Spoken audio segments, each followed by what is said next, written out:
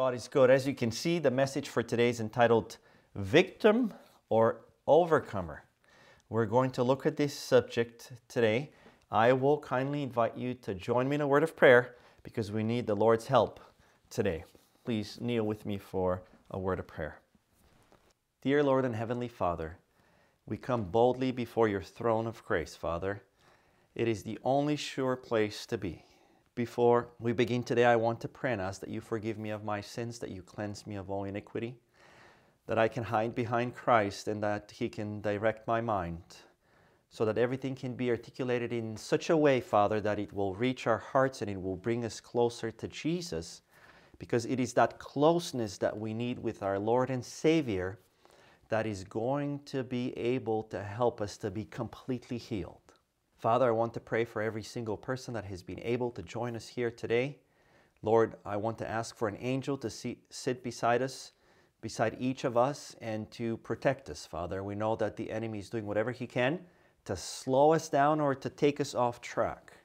And we pray for your help today as we listen to your word. We thank you, Lord, for this opportunity that you've given us to worship you in spirit and in truth. And we pray and ask all of this in the name of your beloved Son, Jesus Christ. Amen. Today I want us to look at this concept of victim or overcomer. And in order to do so, we are going to go to the very beginning of time. And when I say the very beginning of time, we're going to be specifically looking at the entrance of sin into the universe, and then at the entrance of sin into this earth, this world, specifically here where we are. And we're going to see something very important that defines these two options that you see on the screen, because ultimately, brothers and sisters, at the end of time, as the judgment is complete, we're going to be seen as two separate individuals, either as a victim or as an overcomer. In order to travel back, we're going to look at a statement found in the Spirit of Prophecy, Volume 1, and it's going to remind us of the experience of Satan as he was becoming jealous of Jesus. I think we are all familiar with what happened there at the beginning of time. In fact, it is extremely familiar to us because it demonstrates the reasons for this great controversy that exists between Christ and his angels and Satan and his angels. The Bible clearly tells us that Satan wanted to be like God, and he became jealous of the only being in the universe who is like God, and that being is Jesus Christ. And here, as we read these two paragraphs, or three paragraphs, I want us to think about this victimhood that is being formed, this narrative that is going to be coming through, or rather from Satan. Spirit of Prophecy, Volume 1, starting on page 18, paragraph 2. And here's what she relates as these things are taking place in the beginning when sin originated in the heart of the deceiver himself. She says, speaking of Satan, Satan left the immediate presence of the Father dissatisfied and filled with envy against Christ. Here's this jealousy that we are all familiar with. We know this. Concealing his real purposes, he assembled the angelic host. He introduced his subject, which was himself. As one aggrieved, he related the preference. So let's move into that particular scene. Here's Satan, and he's gathering all the angels that he can in order to tell them something. He wants to convince them of something. Is he going to convince them that he's jealous of Christ? Of course not. He's ignorant of that. But here's what he does. As one aggrieved, he related the preference God had given Jesus to the neglect of himself. He told them that henceforth all the sweet liberty the angels had enjoyed was at an end. For had not a ruler been appointed over them to whom they from henceforth must yield servile honor? He stated to them that he had called them together to assure them that he no longer would submit to this invasion of his rights and theirs, that never would he again bow down to Christ. that he would take the honor upon himself, which should have been conferred upon him, and would be the commander of all who would submit to follow him and obey his voice. There was contention among the angels. Satan and his sympathizers were striving to reform the government of God. They were discontented and unhappy because they could not look into his unsearchable wisdom and ascertain his purposes in exalting his Son Jesus and endowing him with such unlimited power and command. They rebelled against the authority of the Son. If we pay close attention to what is going on here, we are going to see that when this controversy began to take place, Satan immediately went to whoever he could find from among the angels, and he presented himself as what? As a victim of the decision that the God of the universe had taken. Why is Christ being chosen over me? The Father and the Son are being unfair. They're trying to take away mine, and as he said to them, your right. We are being victims of these two rulers who are trying to rob us of what should belong to us. This was the way Satan was presenting what was taking place in the universe. He was presenting himself as a victim of an unfair God, of a government that was not headed in the right direction. And in fact, Satan's goal and prerogative, as he told the other angels, was to do what? To make sure that he secures the rights that he and them should have had. This was his way of thinking. He presented himself as a victim. It is very interesting that this is the very original scene of when sin broke out in the universe. Now, as we come to this world now, and we open our Bibles to Genesis, to the book of Genesis, chapter 3, we're going to see that the exact same thing was being mimicked by who? Well, by those who followed into his footsteps. So let's head over to Genesis chapter 3 and read it for ourselves. Genesis chapter 3 verse 12 says, here's God coming to Adam, and we're specifically focusing on Adam because he was the head of the human race, and all the accountability and the responsibility was placed upon him. And God was trying to find out from him, from Adam himself, what had happened just after he had eaten the forbidden tree. And here's what Adam says. Now let's compare what Adam says to what Satan was trying to present in the very beginning. Adam answers God and says, and the man said, the woman whom thou gavest to be with me, she gave me of the tree, and I did eat. God comes to Adam and Eve, and he's trying to find out why they have broken his command. Why have you broken my command? Why have you gone against what I have asked you not to go against? And what is the first thing that Adam says? He does the exact same thing that Satan did in the very beginning. He does two things as we look at this verse. First, he shifts the blame to who? To his wife. The woman, my wife, she gave me of the tree, and I ate. Secondly, he indirectly blames God by stating what? The woman whom thou gavest to be with me. Here, brothers and sisters, we find the danger of presenting oneself as a victim instead of taking responsibility. It wasn't my fault. It was God's fault. Why? Because he gave me that woman. It wasn't my fault to eat from the forbidden tree. Why?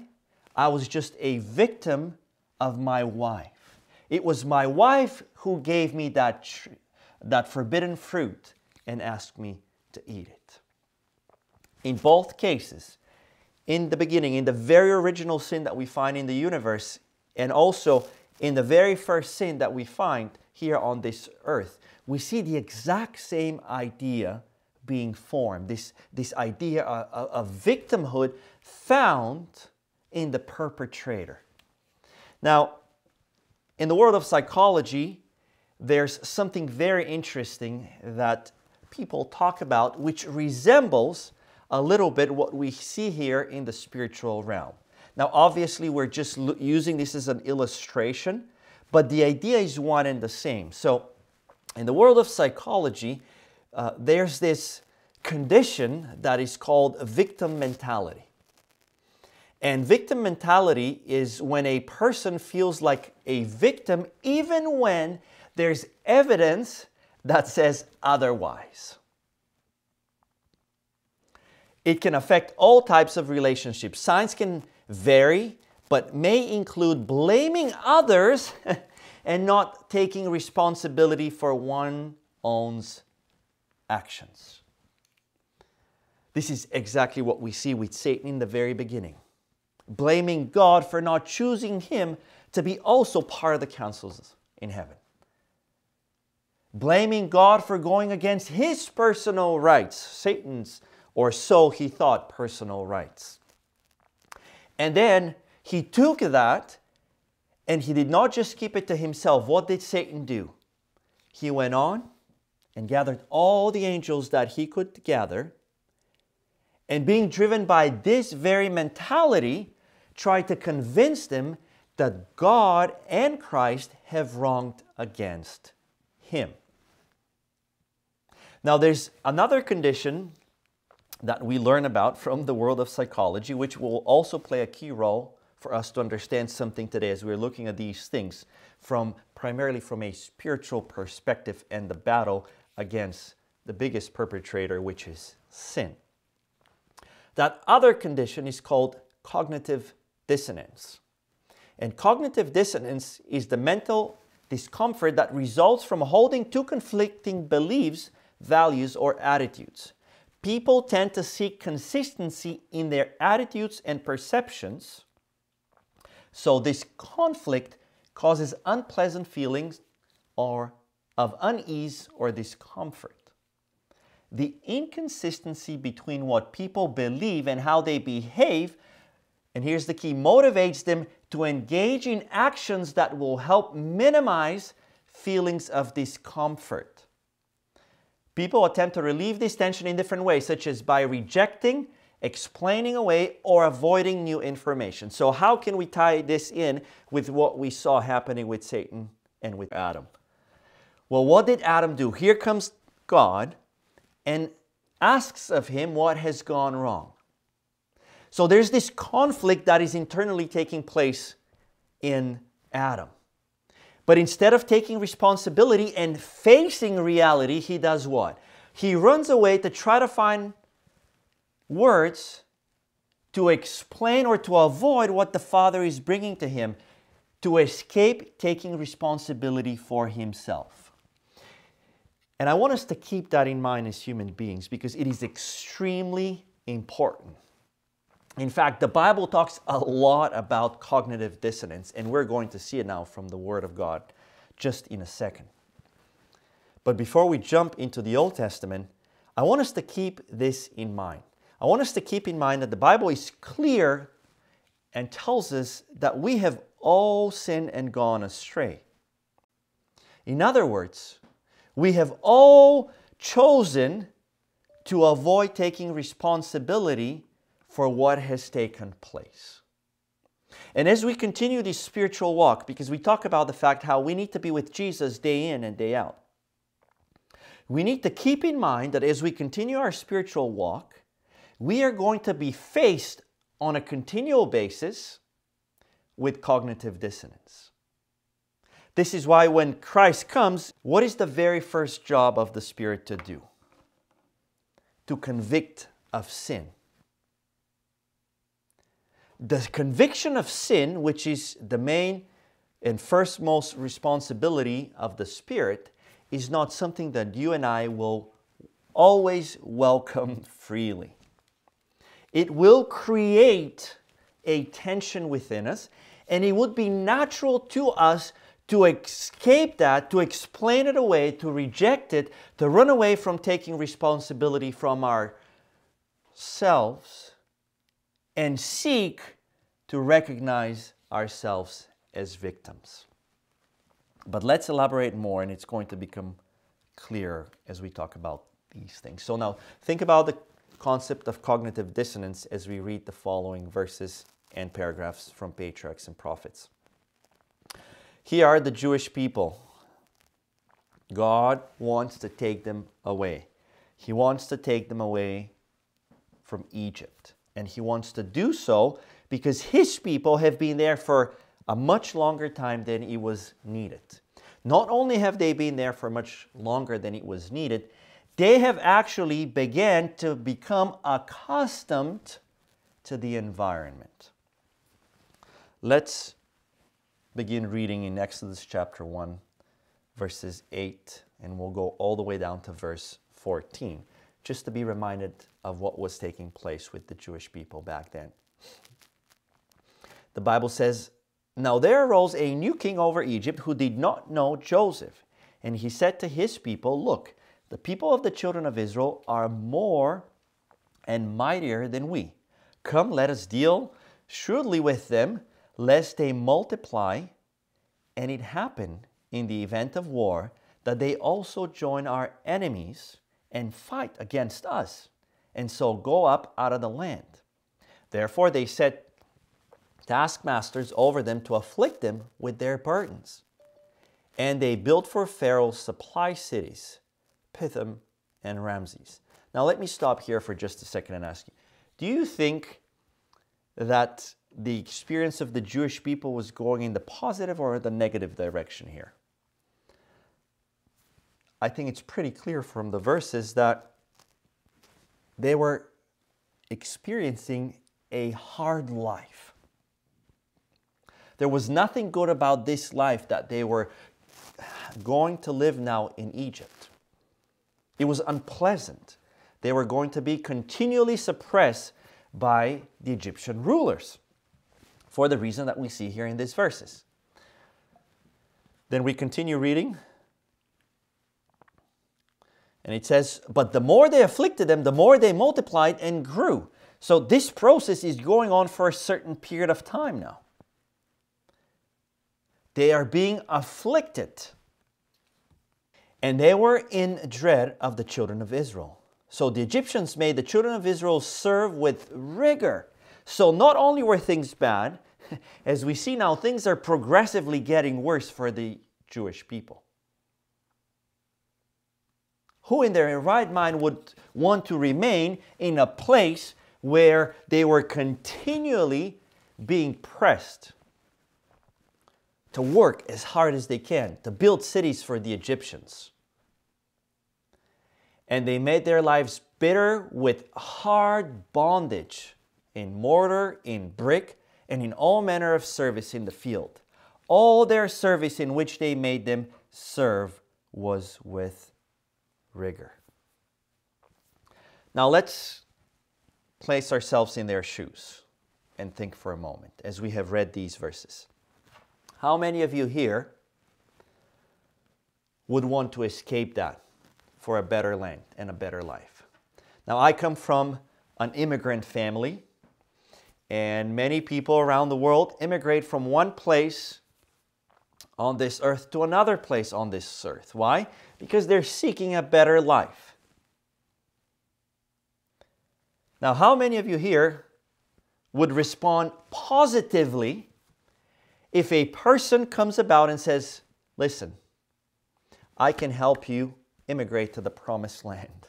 I am going to give you a way out of this bondage that you find yourselves into"? How many of you here will immediately respond positively to such an offer?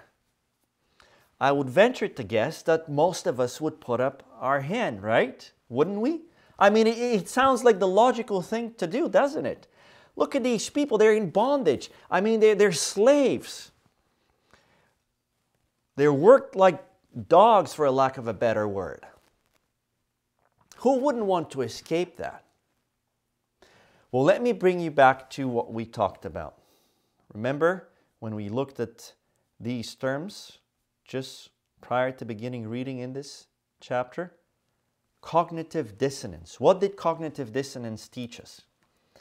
It taught us that we as human beings would rather stick with that which is familiar to us than change to something new and different. When a change is introduced, the human organism would rather stick with that which it knows and it is familiar. So what do you think happened to the Egyptians as God was attempting to take them out of the land of Egypt? Did they welcome the solution with open arms?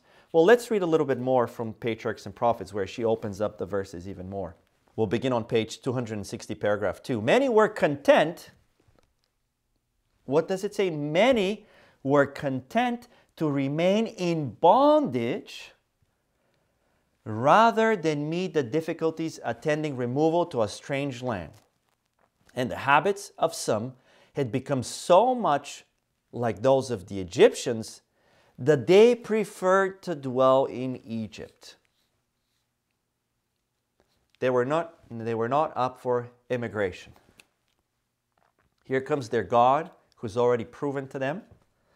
He uses a servant. But what do the people say? No, we're fine. We're fine here. Well, there's no need for us to change. We don't need to deal with things now. We'd rather stay here. Wait a minute, you'd rather stay and be a slave to Pharaoh and work for him day and night than escape to a place that is going to be much better than this, to a place that God already told you He was going to give to you as a nation? Continue reading. Therefore, the Lord did not deliver them by the first manifestation of His power before Pharaoh. He overruled events more fully to develop the tyrannical spirit of the Egyptian king and also to reveal Himself to His people. Beholding His justice, His power, and His love, they would choose to leave Egypt and give themselves to His service. The task of Moses would have been much less difficult had not many of the Israelites become so corrupted that they were unwilling to leave Egypt. Now, what is this little portion of the Bible teaching us when we look at it from a much bigger perspective?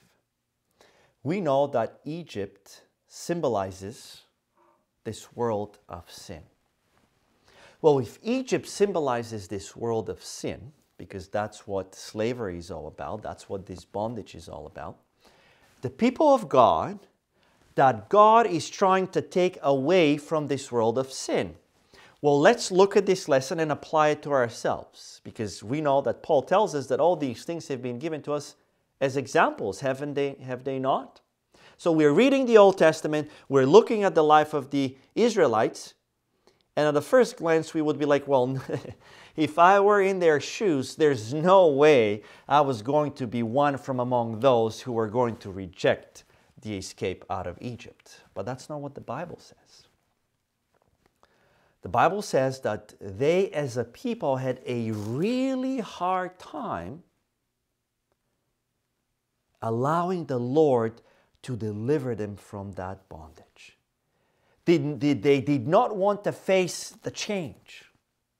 They had gotten used to things. We as human beings would rather stick with that which is familiar than what? Than with something new. Well, think about that in the concept of fighting against sin and bad character traits. What is it easier for us? Well, to stick with that which is familiar. Paul gives us one of the most important lessons that can be found in the Word of God in Romans chapter 7, and as he continues into chapter 8. He gives us this illustration of these two separate individuals that he is. So let's open chapter 7 in the book of Romans and read verses 14 through to 25. Verse 14 begins and says, "For we know that the law is spiritual." Again, we're trying to connect what we've learned so far and take the lessons that we've seen in the Old Testament, take these psychological concepts that we talk about, and bring them into our individual battle against sin. The title of the message today is Victim or Overcomer. So let's read Romans chapter 7, verse 14, going forward. "For we know that the law is spiritual, but I am carnal, sold under sin. For that which I do, I allow not. For what I would, that do I not. But what I hate, that do I." What is Paul telling us? Listen, I've been sold under sin. It is more comfortable for me to stick with that which is familiar. I might know the difference, but it's more comfortable for me to stick with that which is familiar. This is what human nature tells us. He goes on, "If then I do that which I would not, I consent unto the law that it is good. Now then it is no more I that do it, but sin that dwelleth in me." The fallen human nature would rather do that which is carnal than that which is spiritual.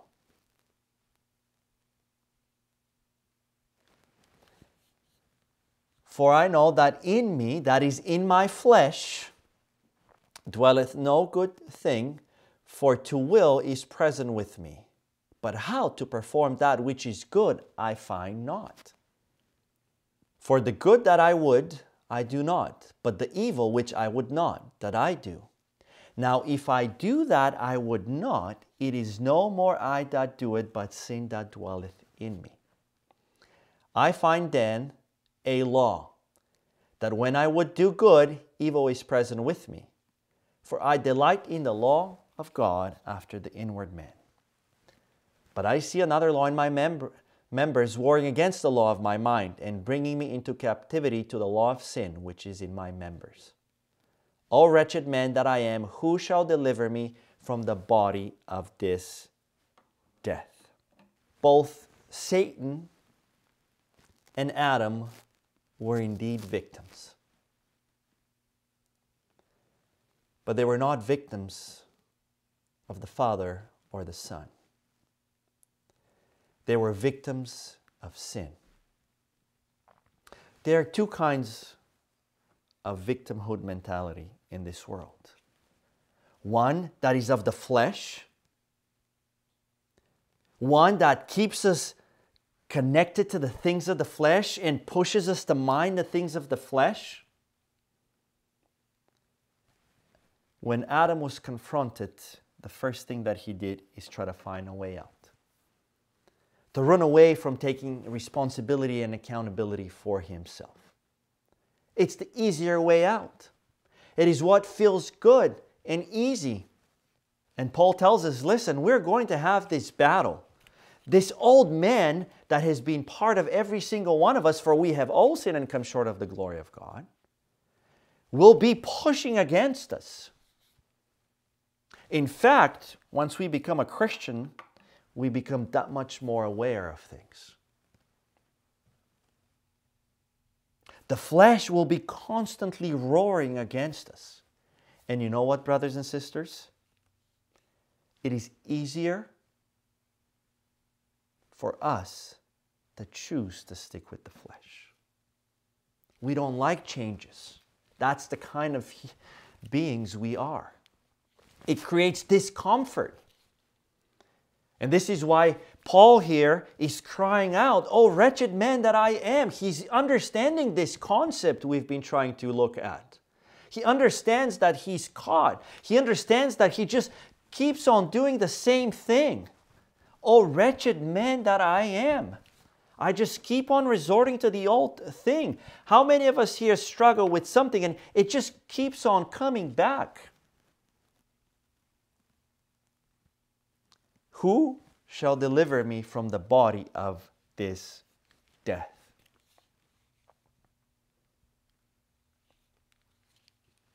And he gives the answer. He brings us to the hope now as we transition into that. He says, "I thank God through Jesus Christ our Lord.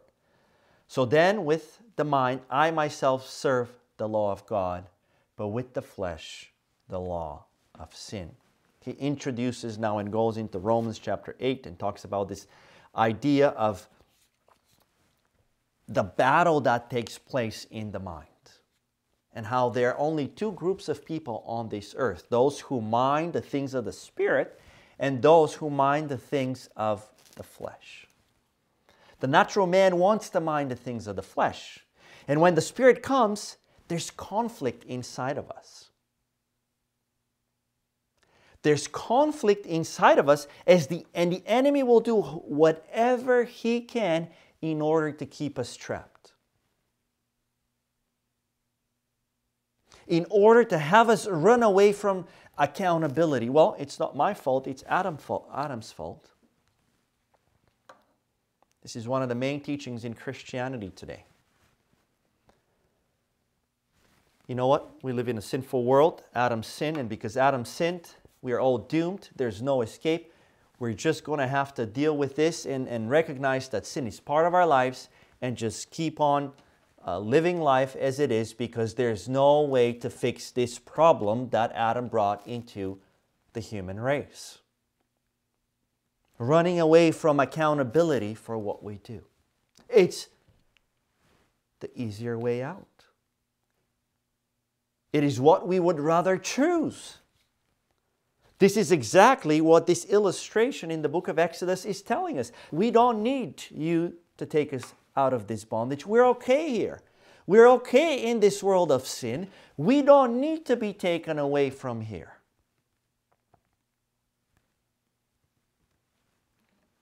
But thankfully, God has given us a promise.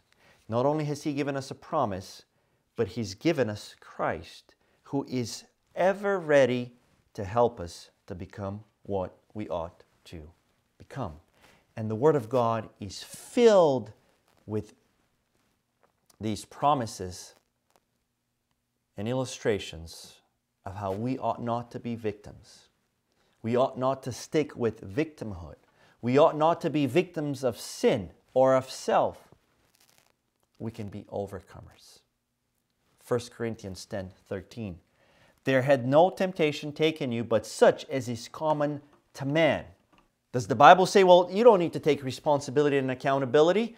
You just keep on living life. Don't worry about it. That's not what the Bible says. The Bible says there's been no temptation taken you, but such as is common to man. But God is faithful, who will not suffer you to be tempted above that ye are able, but will with the temptation also make a way to escape, that ye may be able to bear it. God has a way out. We don't need to stick with the bad habits, with the sinful desires. And He will always give us enough that is needed in order to be overcomers. But we need to realize this, not only today, but ongoingly. If Jesus hasn't returned yet, it tells us that we have not fully grasped this. In Galatians chapter 5, verses 16 and 17, the Bible says, "This I say then, walk in the Spirit, and ye shall not fulfill the lusts of the flesh. For the flesh lusteth against the Spirit." There's this battle that we've been talking about. that Paul talked about earlier in the book of Romans, between the old man and the new man. The flesh lusteth against the spirit, and the spirit against the flesh, and these are contrary the one to another, so that ye cannot do things that ye would. The battle will be ongoing, but the solution is ever present and there. Romans 12:2. And be not conformed to this world, the Bible says, but be ye transformed by the renewing of your mind, that ye may prove that it is the good and acceptable and perfect will of God. There's a battle for our minds. Satan is trying to keep us trapped. And he uses many different ways in order to achieve that. He wants us to recognize ourselves as victims. Victims of somebody else. This is what he did with Adam. Because he just followed the same inclinations that were there with him in the beginning of time. But Revelation 12:11 tells us, and they overcame him by the blood of the Lamb and by the word of their testimony, and they loved not their lives unto death.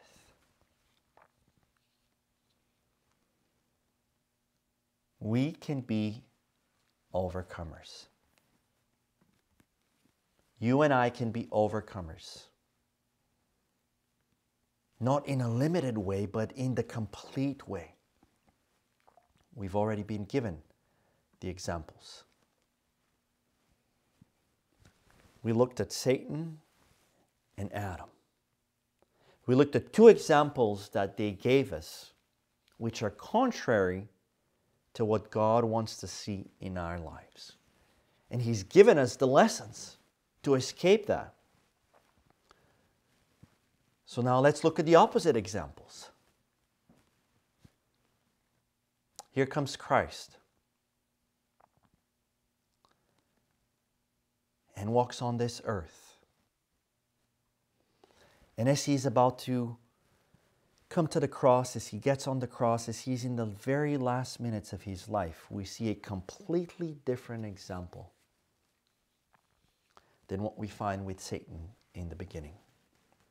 Luke 23:33 and 34, and then 46 says, and when they were come to the place which is called Calvary, there they crucified Him, and the malefactors, one on right hand and the other on the left. Then said Jesus, hear the words that Jesus spoke, Father, forgive them, for they know not what they do. Father, forgive them. Not Father, put them in their place. The one who was truly a victim of this sinful world. Instead of searching to be recognized as a victim, he does what? He says, Father, forgive them. Forget about me. Forgive them, for they know not what they are doing. And when Jesus had cried with a loud voice, He said, Father, into Thy hands I commend my spirit.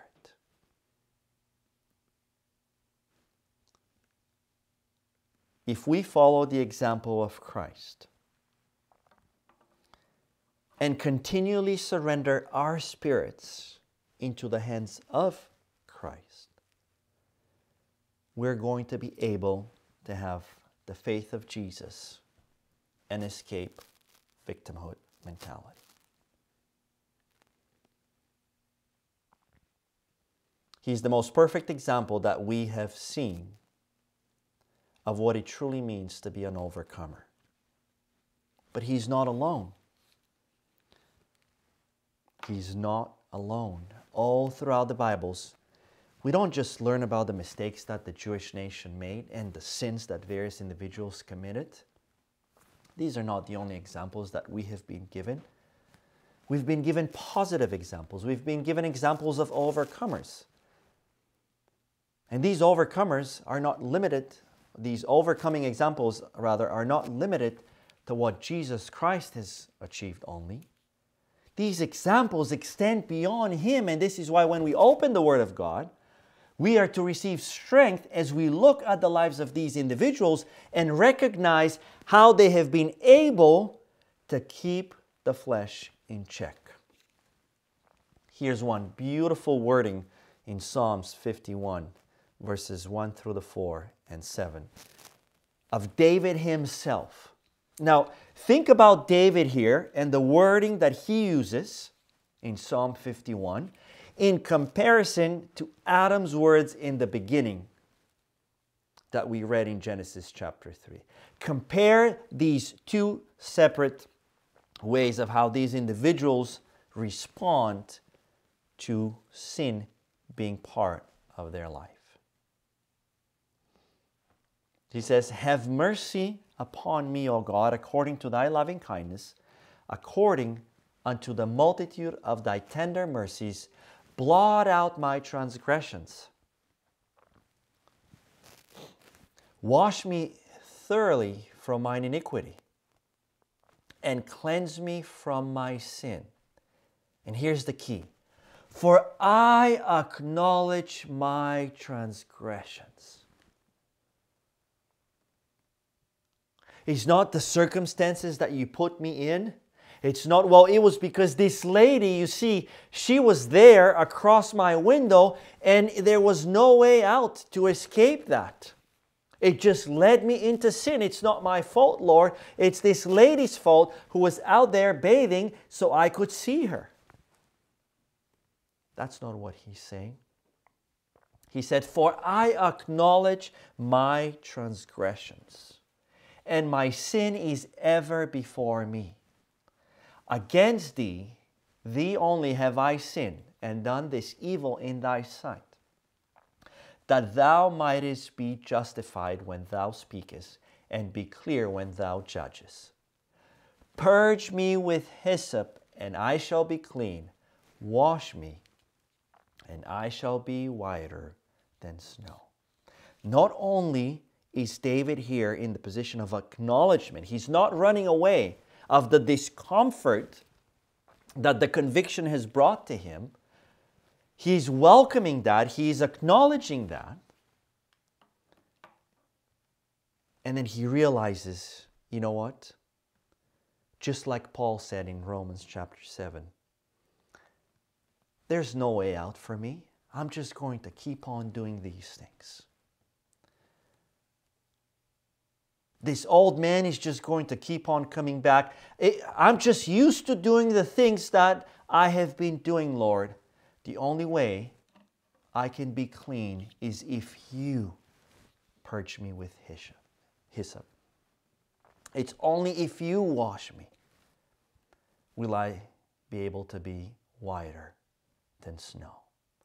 Not only did he acknowledge his sin, but he also recognized the power of God and how much it is needed in the day-to-day battle against sin and the flesh. You see, the life of David is your life and my life. Just like David, the Spirit comes and tries to help us, to convict us. And just like David and Adam, there are two ways out from here.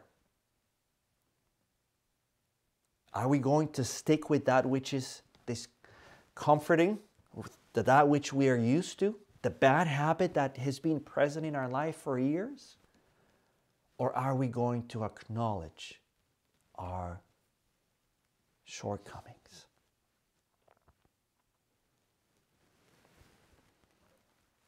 The testimonies talk about overcoming and prescribe not just the solution, just as the Bible has, but she also demonstrates to us how this ongoing battle is not just a walk in the park, so to speak. Overcoming sin is not an easy task, because fighting against self is not an easy task. She says in the Review and Herald of July 9, 1908, the expression, "he that overcometh," indicates that there's something for every one of us to overcome. Every single one of us that is present here today, we all have something to overcome. Let us not run away from reality, from convictions. Let us not seek excuses. Well, you know what? My husband or my wife, well, they just get on my nerves so much.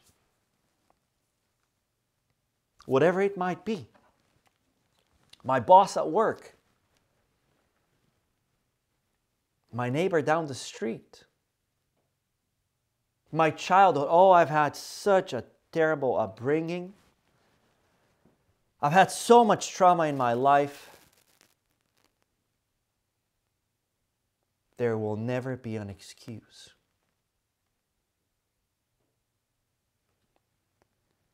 She says every one of us has something to overcome. The overcomer is to be clothed in the white raiment of Christ's righteousness, and of him it is written, I will not blot out his name out of the book of life, but I will confess his name before my Father and before his angels. Oh, what a privilege it is to be an overcomer and to have our names presented before the Father by the Savior himself. And when as overcomers we shall be clothed in white raiment, the Lord will acknowledge our faithfulness, as verily as in the days of the early Christian church he acknowledged the few names, even in Sardis, who had not defiled their garments. And we shall walk with him in white, for through his atoning sacrifice we shall be accounted worthy. It means much to be an overcomer. It is not an easy task. And not only is it not an easy task, it is everything that we want beside our names. Specifically as we are coming into the close of human probation. The besetments of the enemy and all his evil agencies must be firmly resisted. They're not going to go away. Every moment we must be on guard, not for one instant. Every moment we must be on guard, not for one instant are we to lose sight of Christ and of his power to save in the hour of trial. Our hand must be placed in his, that we may be upheld by the power of his might. More and more on the how. That is the solution. Hold fast to Christ and he will give you his strong arm to lean upon. There's a crown of life for the overcomer. To the overcomer is promised a crown of immortality, immortal glory, and a life that measures with the life of God. The overcomer will have a whole heaven of bliss with no tempting devil, no sorrow, sickness, pain, nor death. I desire to know more about heaven, and I am determined by God's grace to be there. Let us all strive to obtain an abundant entrance into the kingdom of our Lord and Savior Jesus Christ, where we shall be surrounded with beautiful objects surpassing by far anything that we could imagine. Jesus is here to tell us that this world is not worth anything in comparison to the world to come. Being stuck in this bondage, being back here in Egypt, is not worth. It's not worth it to keep on being here. Just as it wasn't for the Egyptian people when for the Jewish people when he wanted to take them out of Egypt. Forget about that which is familiar, he says. It is time for us to become overcomers so we can go home. Christ bids us, bring all of heaven you can into your life. Talk of the great reward that awaits the overcomer. You know, we ask often, well, what do we do? Yes, we know that we are stuck here. We know that we're stuck with old tendencies and bad character traits. What do? What is the solution? Talk of the great reward that awaits the overcomer. Set your face as a flint heavenward, saying as you advance, hear what the Lord has wrought for me. Shall we not come up to the help of the Lord against the mighty? Shall we not work with all the power that God has given us to oppose the work of Satan? God's given us power and the power of choice above everything else. It's not good enough to recognize our weaknesses. That is the first step. But just like Paul says it in Romans chapter 7, and just like David did in Psalms 51, we need to reach out to the solution.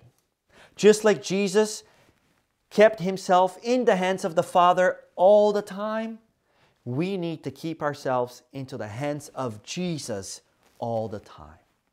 Because after the conviction, his office works transfers into that of the Comforter. The moment we realize the conviction and acknowledge that, Jesus comes immediately and goes into the office of a comforter, a helper, someone to give us power and strength. Shall we not work with all the power that God has given us to oppose the work of Satan? An eternal weight of glory awaits us if we do so. If we gain heaven, we gain everything. Shall we not put away sin and let Christ abide in our hearts by faith? Not until we have the mind of Christ shall we be like him and see him as he is. When the warfare is ended and we have gained the crown of immortality, the harp of God, the palm branch of victory, and wear the white robe of Christ's righteousness, we shall say, heaven is cheap enough. Heaven is cheap enough, brothers and sisters. Here's another key on the how. How do we do it? Never become discouraged. Oh, that thing came up again. I thought I had taken care of it. Well, it just seems that I'll never be able to fix this one thing, and I'll just keep on living life. No. Never become discouraged. Never think that a bad trait that pops up is not going to be taken care of without the power of Christ. She says, never become discouraged. In order to fight successfully, a soldier must have both strength and courage. And in God, there's strength and courage sufficient for every worker. Hallelujah. Amen. There's enough for you and enough for me. Enough for everyone who is willing to walk this difficult road on this earth. Be determined that you will be an overcomer. Constantly behold Jesus. Meditate on his character, that by beholding you may become changed into his image. Here are some practical lessons of how all these things take hold of our lives and bring in a positive change and transformation. And lastly, she says, make Christ your dependence. Thus you may every day be increasingly enriched by his love. But without him, you're helpless, utterly unable to subdue one sin or to overcome the smallest temptation. May God help you to understand the words, as the branch cannot bear fruit of itself, except it abide in the vine, no more can ye except ye abide in me. Connection with Christ is a positive necessity. If the fruit we bear is to be acceptable to God, connection with him results in purity of heart, in a what kind of life? In a faultless life. That is his goal. That is what he wants to see in me and in you.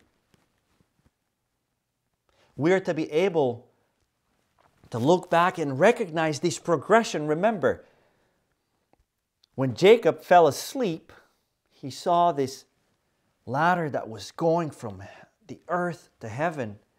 And what is this idea of a ladder being there? Well, we have to be climbing every single day.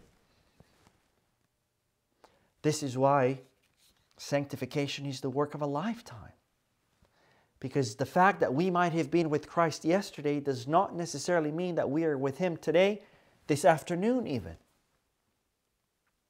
The work of the overcomer is a close and trying work. It is a difficult work. It is contrary to that which we are comfortable with. What were the Jewish people complaining when God sent Moses to take them out of Egypt? Well, they were not willing to put up with the difficulties of the journey. Well, what about you and me? Are we ready to put up with the difficulties of the journey? The work of an overcomer is close and trying work. We have individually to fight the good fight of faith and war against the powers of darkness, for when the truth commences the work of purifying the soul temple, the conflict between good and evil begins in earnest.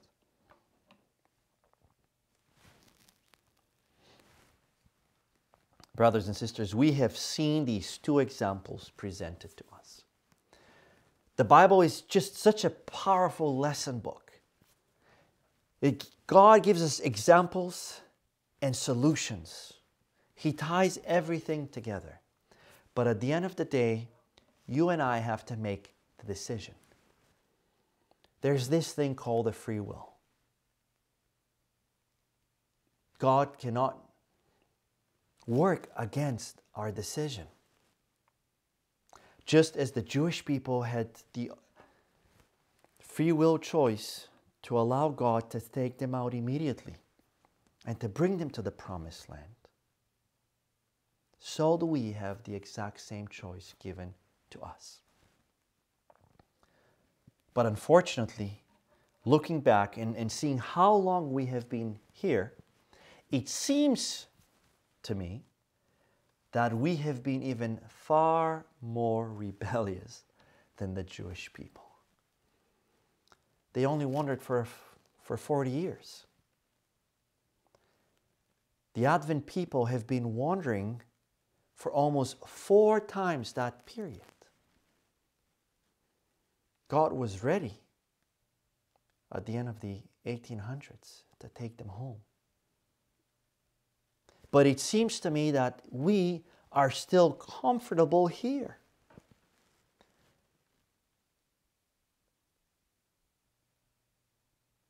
We are still finding excuses like Satan did and Adam did. We are still playing victimhood.